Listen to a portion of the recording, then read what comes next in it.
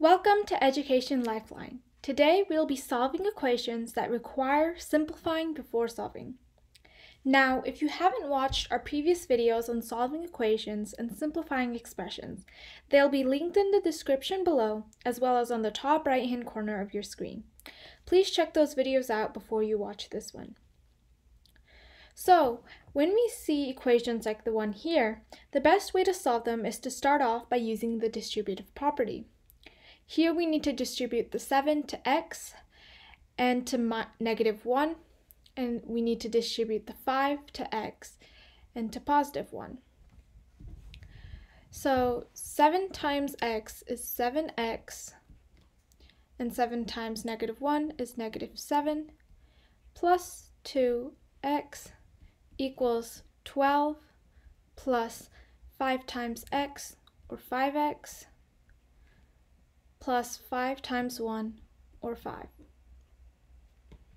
Now we need to simplify by combining like terms. So we have 7x and 2x here. So that's 9x minus 7 equals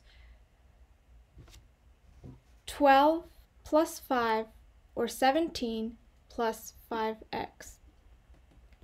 Now we can subtract 5x from both sides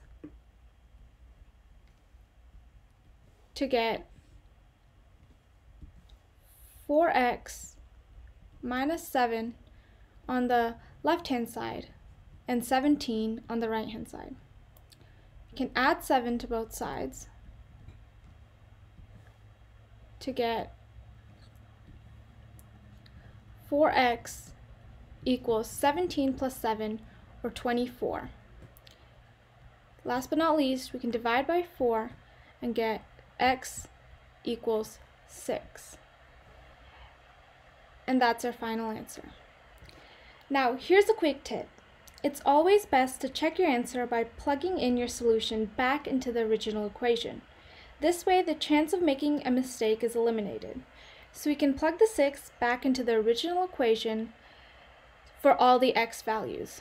We'll get 7 times 6 minus 1 plus 2 times 6 equals 12 plus 5 times 6 plus 1. Now we can solve each side to see if each side equal the same value. So 7 times 6 minus 1, or 7 times 5, is 35, plus 2 times 6 equals 12, plus 5 times 6 plus 1, or 5 times 7, which is 35. 35 plus 12 is 47, equals 12 plus 35, or 47. And we got the right solution.